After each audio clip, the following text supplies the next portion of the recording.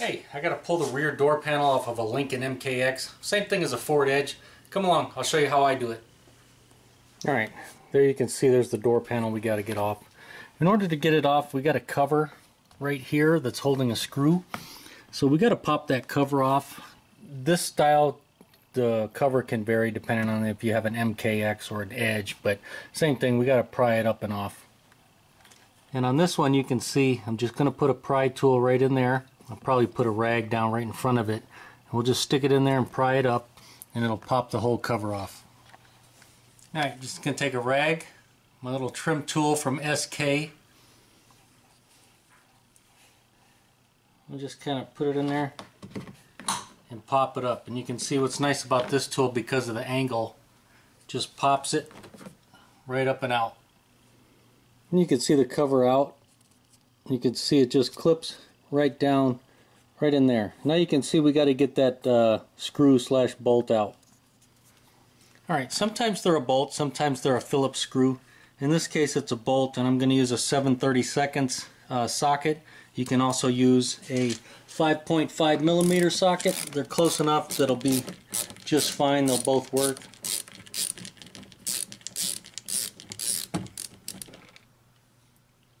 And this time it came out. Sometimes you got to use a little magnetic head to grab it or reach around, but that's all it looks like right there.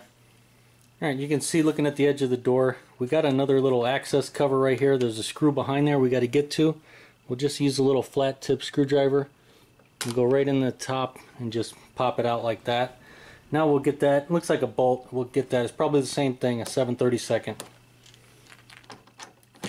And it is, so we'll just pop it out.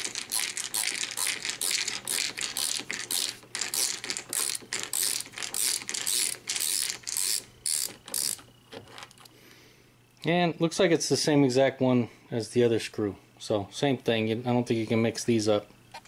Alright, now if we go to the bottom of the door panel, you can see, where is it at? We got a screw right there, and we got another one right over here.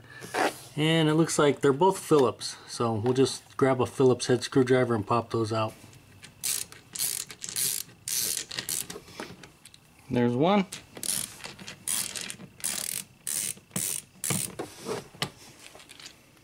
And there's a second one. Okay, like many door panels, now that we got the screws out, and there could be more, always look before you just start ripping stuff away. Make sure you got all the screws out, because different models may have more screws than others. But now we got a series of clips all the way around that we got to deal with.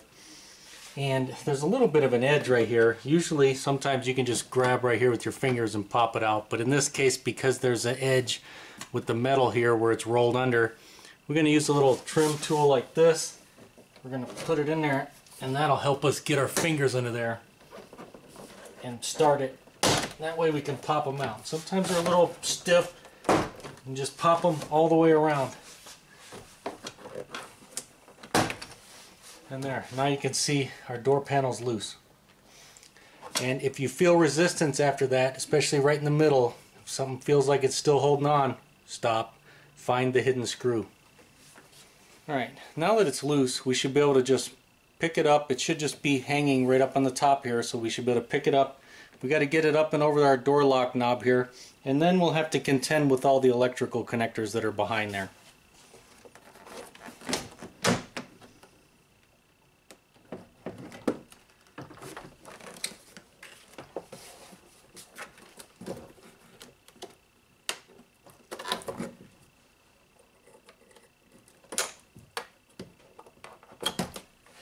Alright, 3 electrical connectors, and we're disconnected. Alright, as you can see, all I had to do was pinch that electrical connector and pull it out. Same thing with this one, pinch it, pull it out, and right here, pinch it, pull it out. Pretty easy. Alright, there you can see what it looks like with the door panel removed. Now you have access to the door handle, door cable in case you're having any issues with it, the speaker, obviously the wiring, our window motor. If you need to get further, generally we're going to lower the window. We're going to pull this little plug off and lower the window till we can see the bolt that holds the window on. We take it off, then you put the window up and tape it, or use some kind of other device to hold your window up.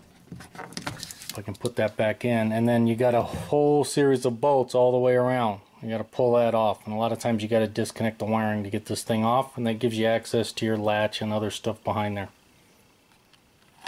And putting the door panel on, pretty straightforward. We're just going to hang it back here on the ledge, making sure our door lock knob comes back through. We want to make sure all of our little holes are lined back up. There's usually 5 or 6 little clips that clip in. Sometimes they stay in here. If they are, pry them out, put them back in on the door panel, and then we can just snap it back into place. And then don't over tighten the screws when you put them back in.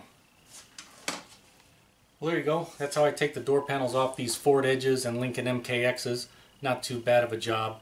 And as always, hey, video helped you out, you liked it, make sure to give it a thumbs up. Thanks for watching. Hey, if you made it this far, how about a couple more tips for those of you who stuck around to the end? A lot of times you got to get this plastic panel off to work on the back side, like the window regulator or the latch or something like that. And so I found it best just to completely disconnect the electrical connectors that come across here. That way you can get this thing out. Now to do that, you got to get all the nuts and bolts off first. So there's a series of bolts all the way around. You got to get those off. We got to put the window down and get the one bolt right there out, and then pull the window up and pin it like I have there. And then we got to get the 3 screws right there out. We got to get the screw that's in there out, and there's an access cover over here. And then once you pull the door piece apart, this one, then there's a screw right there that holds it in. And so once you get all those off, this will be loose. And then what I do, I'll disconnect the clip here, that's these little things right here that are holding the wire harness in. And then I'll take the speaker out and unplug it, and then I'll take the window motor out. You can see the screws right there. That way it disconnects all the wiring from there. And then pull the plug and reach around and unplug the latch. And that's right here. And you can see once you do that, you can just set all the wiring over to the side, and then you can tip your panel out. So hope these little tips help. Thanks for watching all the way to the end.